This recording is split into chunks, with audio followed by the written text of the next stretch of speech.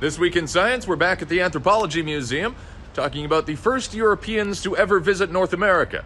And no, it was not Christopher Columbus, or his crew.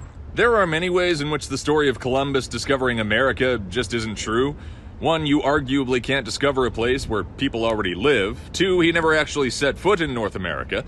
And three, we now have solid evidence that European Vikings were on the continent, some 430 years before Columbus was even born.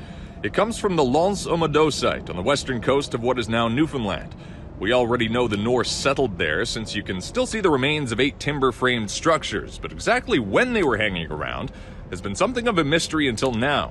Researchers from the Netherlands studied several pieces of wood recovered from the site that they knew were felled by the Norse because the cuts were made with metal tools, which the area's indigenous residents didn't use. They were specifically looking for tree rings containing high levels of carbon-14, or radiocarbon. It's an isotope produced when high-energy particles from space rain down on the Earth, and we know this planet was absolutely blasted with such particles during a massive solar storm around 993 AD. So having found such a radiocarbon spike in 3 of the artifacts, it was just a matter of counting the growth rings between there and the outer edge. After all, 1 ring is 1 year. That gave them a firm date for when the Vikings were at L'Anse-aux-Meadows, 1021 AD. If you want to dig into these findings, they are free to access in the journal Nature as of this week.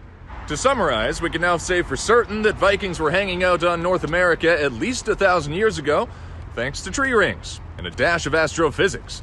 With This Week in Science, I'm Kurtis Doering, City News.